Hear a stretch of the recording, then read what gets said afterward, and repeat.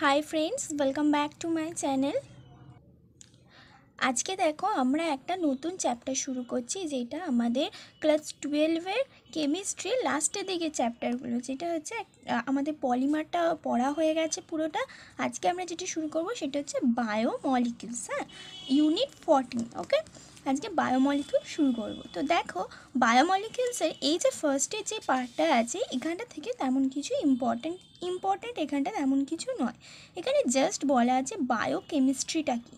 দেখো, বায়োকেমিস্ট্রি মানে কি? বায়োকেমিস্ট্রি অর্থাৎ বায়ো বলতে বোঝায় লাইফ, আর কেমিস্ট্রি হচ্ছে যেগুলো হচ্ছে কেমিস্ট্রি আমরা যেগুলো পড়ি, মলিকিউলস, অ্যাটম, এইগুলো। অর্থাৎ আমাদের যে এই লাইফ, এই যে লাইফটা আমরা লিভিং বিইংসের যে লাইফটা আমরা এনজয় করছি, সেই যে লাইফে মলিকিউলসের কী ইম্পর্টেন্ট, এই যে লাইফ মানে জীবনটাকে যে বাঁচিয়ে রেখেছে, সেইটাতে মলিকিউলসের কী ইম্পর্টেন্ট, সেইটা যে মানে কেমিস্ট্রির কী ইম্পর্টেন্ট, সেইটা যে শাখায় পড়া হয় বিজ্ঞানে, তাকে বলা হয় বায়োকেমিস্ট্রি। ওকে, এই বায়োকেমিস্ট্রি আবার দুটো ভাগ আছে, একটা হচ্ছে বায়ো অর্গ্যানিক, একটা বায়ো ইনঅর্গ্যানিক। এই বায়ো অর্গ্যানিকের মধ্যে বলা হচ্ছে যে কী, বায়ো অর্গ্যানিকের মধ্যে বলা আছে কী কী অর্গ্যানিক মলিকিউলস আমাদের এই লিভিং বিইংসটাকে মানে জীবিত রেখেছে। ঠিক আছে, এই মলিকিউলসের মধ্যে আবার ইম্পর্টেন্স কি, ইম্পর্টেন্ট যেগুলো মলিকিউল সেগুলো হচ্ছে carbohydrate, proteins and nucleic acid. তো এই তিনটে থেকেই কিন্তু তোমাদের নিটের ক্ষেত্রে কোশ্চেন খুব বেশি আসে। এছাড়া থাকে যেগুলো, এই ইম্পর্টেন্ট মলিকিউলসগুলো ছাড়াও হচ্ছে অল্প পরিমাণে মানে এগুলো হচ্ছে অতটা ইম্পর্টেন্ট নয়, যে হচ্ছে লিপিড, ভিটামিনস অ্যান্ড হরমোন, কিন্তু এগুলোও থাকা কিন্তু জরুরি। কিন্তু বেশি যেগুলো ইম্পর্টেন্ট তোমাদের পরীক্ষার ক্ষেত্রে বা এমনি লাইফে, সেটা হচ্ছে কার্বোহাইড্রেট, প্রোটিন এবং নিউক্লিক অ্যাসিড। ঠিক আছে, এই কার্বোহাইড্রেট, প্রোটিন, নিউক্লিক অ্যাসিড থেকেই কিন্তু তোমাদের কোশ্চেন বেশি আসে। তো দেখো, ফার্স্টে যেটা আমাদের আছে সেটা হচ্ছে কার্বোহাইড্রেট। তো আমরা এখানটা আর তেমন কিছু পড়বো না, এখানে তেমন কিছু নেই, তোমরা নিজেরা পড়বে, বুঝতে পেরে যাবে, এখান থেকে তেমন কোশ্চেন আসে না। এবারে কার্বোহাইড্রেট থেকে আমরা পড়বো আজকে। তো দেখো, ফার্স্টে কি বলছে, carbohydrates R primarily produced by plants and form a very large group of naturally occurring organic compounds. অর্থাৎ কী বলছে, কার্বোহাইড্রেট আমরা মেনলি প্রডিউসড হয় প্ল্যান্টের মধ্যে, এবং কি করে, form a very large group of naturally occurring organic compound. অর্থাৎ যে ন্যাচারালি অকারিং যে আমরা অর্গ্যানিক কম্পাউন্ডসগুলো পাই, তার হচ্ছে বেশিরভাগটাই কিন্তু কার্বোহাইড্রেট তৈরি করে। সাম কমন এক্সাম্পল আর কেন সুগার, গ্লুকোজ, স্টার্চ এটসেট্রা। অর্থাৎ এগুলো হচ্ছে কার্বোহাইড্রেটের example. Most of them have a general formula C6H2OY। অর্থাৎ এখান থেকে বা তোমাদের বোঝা যে কার্বোহাইড্রেট জিনিসটা কি, কেন এটার নাম কার্বোহাইড্রেট।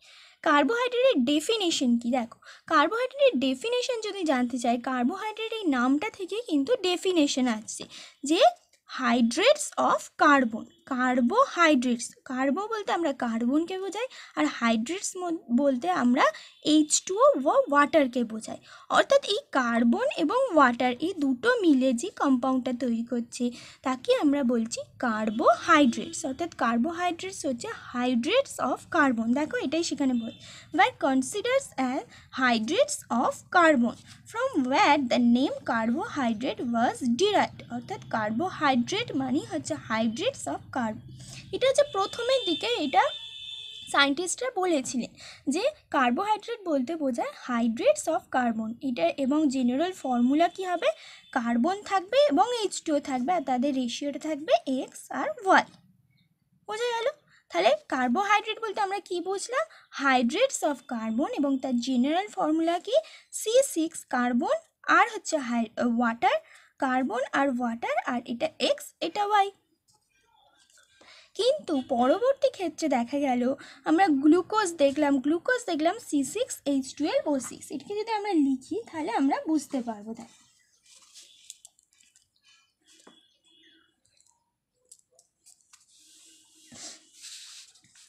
দেখো, গ্লুকোজের ক্ষেত্রে আমরা লিখছি গ্লুকোজ C6H12O6। আর আমরা কার্বোহাইড্রেটের জেনারেল ফর্মুলা যেটা দেখলাম, কি দেখলাম,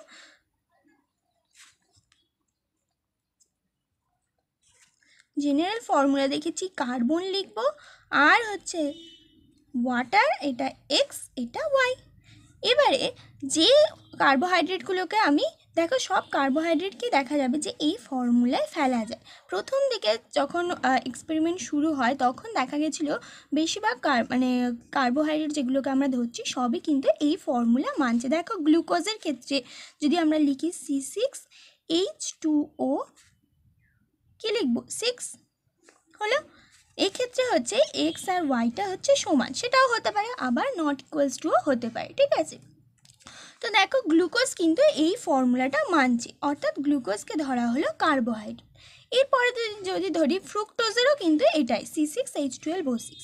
এরপর যদি সুক্রোজ ধরা হয়, সুক্রোজের আমরা জানি এখানে দিয়েছে কিনা জানি না, না এখানে দেয়নি। দেখো সুক্রোজের হচ্ছে ফর্মুলা হচ্ছে C12H22O11। তাহলে সুক্রোজ যদি আমরা লিখি, দেখে সুক্রোজটা করে কিনা C12H22O11।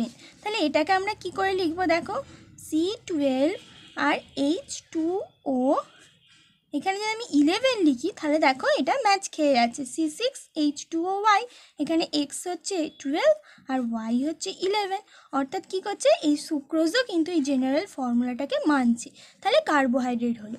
কিন্তু পরবর্তী ক্ষেত্রে কি দেখা গেল যে কিছু কিছু কার্বোহাইড্রেট থাকছে যাদের ক্ষেত্রে এই ফর্মুলাটা হয়তো মিলছে না, কিন্তু তাদের কার্বোহাইড্রেটের যে ফিজিক্যাল এবং কেমিক্যাল প্রপার্টিস সেগুলো মিলে যাচ্ছে। অর্থাৎ শুধুমাত্র এই ফর্মুলাটা মানলেই যে তাকে কার্বোহাইড্রেট বলছি তা নয়, তাদের দেখা যাচ্ছে ফিজিক্যাল এবং কেমিক্যাল সব রকম প্রপার্টি মিলে যাচ্ছে, কিন্তু দেখতে হয়তো এরকম নয়, এই ফর্মুলাটার মতো নয় যেটাকে আমরা ধরেছি। তো এই ফর্মুলাটার মতো দেখতে নয়, কিন্তু তাদের ফিজিক্যাল কেমিক্যাল প্রপার্টি মিলছে, তাহলে তাদেরকেও আমরা কার্বোহাইড্রেট বলছি, তাহলে এই ফর্মুলাটাকে কিন্তু ধরা যাবে না।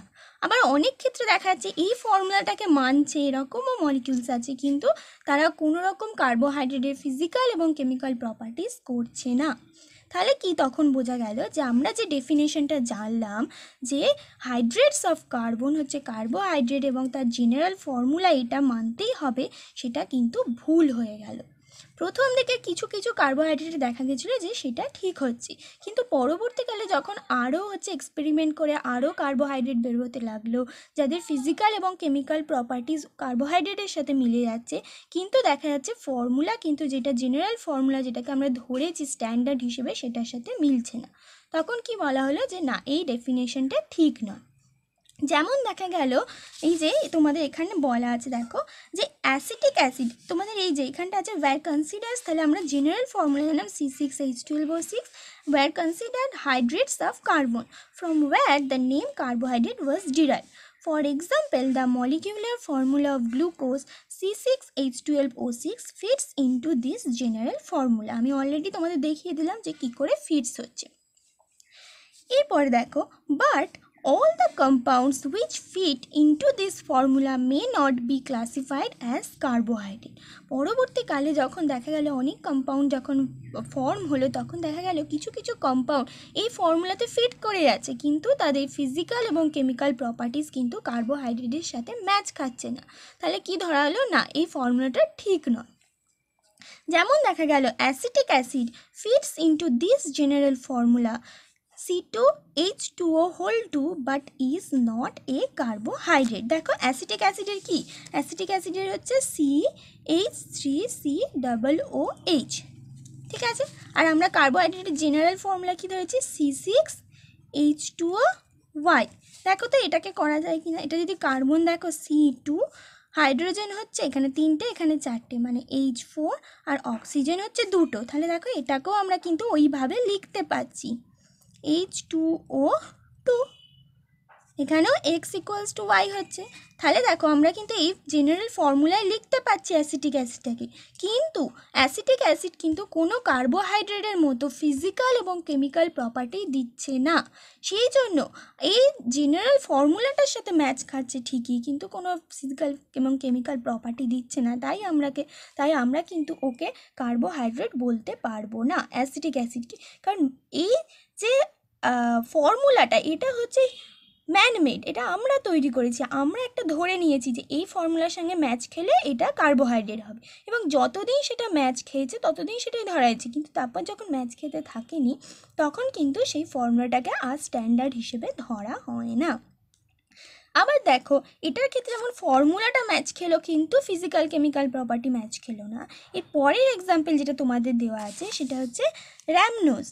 Similarly র্যামনোজ C6H12O5 is a carbohydrate, এটা আবার কার্বোহাইড্রেট, অর্থাৎ কার্বোহাইড্রেটের মতো ফিজিক্যাল এবং কেমিক্যাল প্রপার্টি দিচ্ছে, কিন্তু ওই যে জেনারেল যে ফর্মুলাটা সেটার সাথে কিন্তু does not fit in this definition, অর্থাৎ ডেফিনেশনের সাথে কিন্তু ফিট করছে না। অর্থাৎ ফর্মুলাটা আমি কি বলবো, যেমন মনে করো কোনো সিনেমা আর্টিস্ট মনে করো সে তার একটা নাম আছে, তো সেই নামটা যদি আমরা একটা এমনি বাচ্চা ছেলেকে দিই তাহলে কি সেই ওই সিনেমা আর্টিস্টটা হয়ে গেল? সে তো হলো না। তার যদি সেই প্রপার্টিসগুলো থাকে তবেই তো সে হবে। মনে করো শাহরুখ খান, তো শাহরুখ খান যদি আমি একটা, শাহরুখ খান অনেকেরই নাম হয়, তো শাহরুখ যদি সেই তার নাম হয়, সে কি সেই শাহরুখ খান হয়ে গেল সিনেমা আর্টিস্ট? সে তো সেটা হলো না। অর্থাৎ তার কি নামটা এক কিন্তু প্রপার্টিস কিন্তু এক নয়। আবার অনেক ক্ষেত্রে দেখা যায় হয়তো প্রপার্টিস এক কিন্তু হয়তো নামটা আলাদা, সেই ক্ষেত্রে তাহলে আমরা এরম বলতে পারি না যে নাম এক হলে প্রপার্টিস এক হবে। তখন ধরা হলো যে জেনারেল ফর্মুলায় এটা হলেই কার্বোহাইড্রেট নয়, অর্থাৎ যেটা আমরা ফার্স্টে ধরেছিলাম সেটা ভুল। তাহলে আমরা এখন কিভাবে কার্বোহাইড্রেটকে ডিফাইন করি? A large number of their reaction have shown that they contain specific functional groups.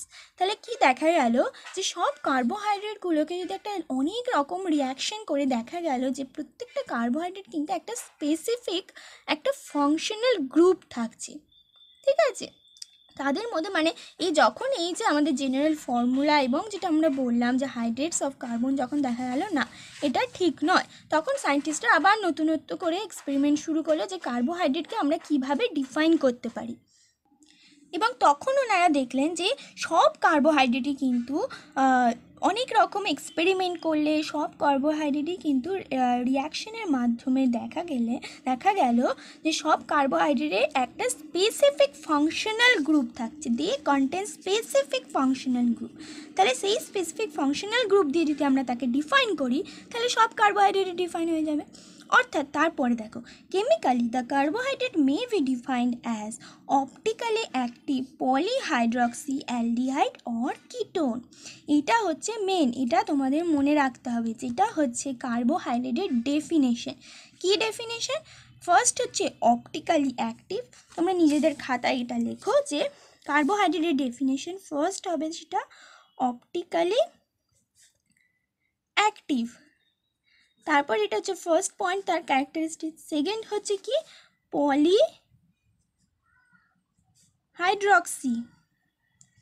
Polyhydroxy optically active মানে কি?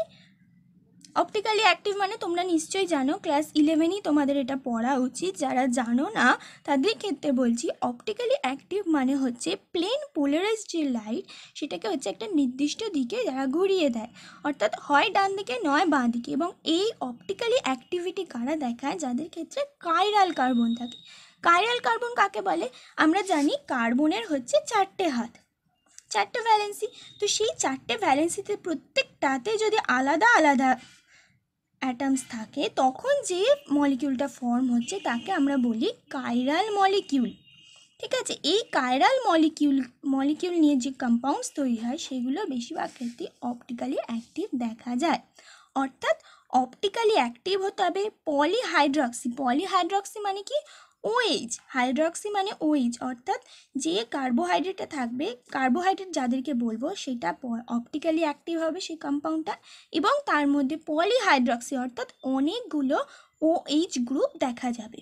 তারপরে কি বলছে? পলিহাইড্রক্সি অ্যালডিহাইড হতে হবে অথবা কিটোন, এবং তার মধ্যে ফাংশনাল গ্রুপ হয় অ্যালডিহাইড থাকতে হবে নয় কিটোন থাকতে হবে, দুটোর মধ্যে যে কোনো একটা থাকতে হবে। এই তিনটে যখন ফুলফিল করবে তখনই আমরা তাকে বলবো কার্বোহাইড্রেট। ওকে, তখনই আমরা তাকে বলবো কার্বোহাইড্রেট। তাহলে কার্বোহাইড্রেটের ডেফিনেশন কি হলো? Optically active polyhydroxy aldehyde or ketone, একে আমরা বলবো কার্বোহাইড্রেট।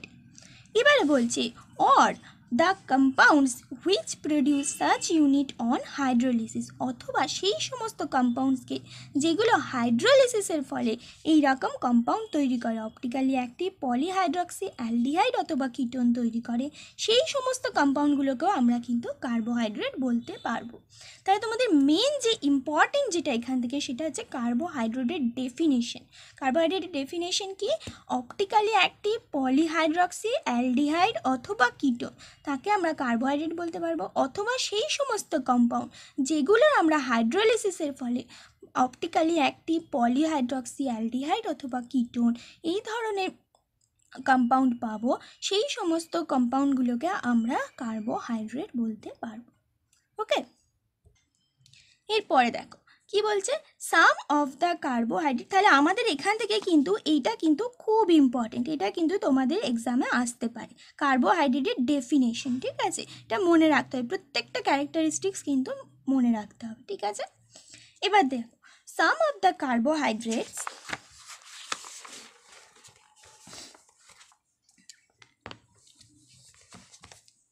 কি বলছে, which are sweet in taste are also called sugars, অর্থাৎ কিছু কিছু কার্বোহাইড্রেট যেগুলোর হচ্ছে টেস্ট হচ্ছে সুইট সেগুলোকে আমরা বলছি সুগার। তাহলে সেই কার্বোহাইড্রেট কাকে বলে আমরা জানলাম, সেই কার্বোহাইড্রেটের মধ্যে যাদের টেস্ট হচ্ছে সুইট অর্থাৎ মিষ্টি তাদেরকে আমরা বলছি sugar. The most common sugar used in our home is named as sucrose, where the sugar present in milk is known as lactose, অর্থাৎ যেগুলো আমরা মোস্টলি কমনলি যেগুলো আমরা মানে বাড়িতে ইউজ করে থাকি সেগুলো হচ্ছে সুক্রোজ, আর যেগুলো আমরা মিল্কের মধ্যে পাই সেটা হচ্ছে lactose. Carbohydrate are also called saccharides, অর্থাৎ কার্বোহাইড্রেটকে আমরা স্যাকারাইডসও বলতে পারি, কারণ বেশিরভাগ কার্বোহাইড্রেটই দেখা গেছে সুইট ইন টেস্ট হয়, সেই জন্য তাকে আমরা স্যাকারাইডস বলতে পারি। এই যে স্যাকারাইডস মানে হচ্ছে সুগার। ঠিক আছে, তো তাহলে আমরা কি জানলাম এখান থেকে, যে কার্বোহাইড্রেটকে আগে কিভাবে ডিফাইন করা হতো সেটা আমরা জানলাম, হাইড্রেটস অফ কার্বন, এবং তার general formula C6H2O whole Y.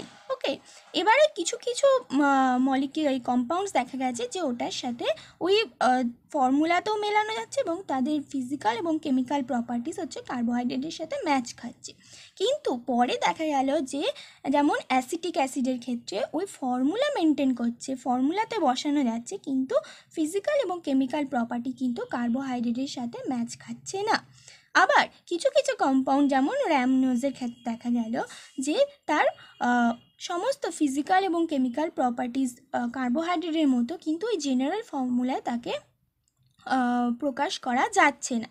তো সেই ক্ষেত্রে কি সায়েন্টিস্টরা ডিসাইড করলো যে না, ওই ফর্মুলাটা ওরমভাবে হবে না, কার্বোহাইড্রেটকে ওইভাবে ডিফাইন করা যাবে না, কারণ সমস্ত কার্বোহাইড্রেটকে আমি আনতে পারছি না ওই ফর্মুলায়।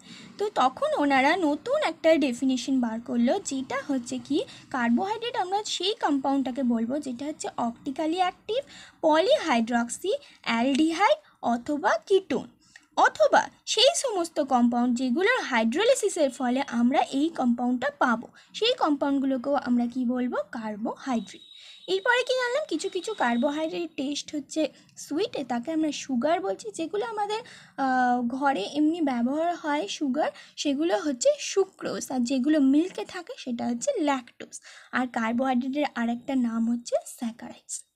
তো আজকে আমাদের এই ভিডিওটাতে এই অবধি থাকলো, এরপরে তোমাদের 5 মিনিট পরে আবার একটা ভিডিও আসছে প্রিমিয়ারে, সেটা থাকবে ক্লাসিফিকেশন অফ কার্বোহাইড্রেট। ওকে, তো আজকে এই অবধি থাকো, থ্যাংক ইউ।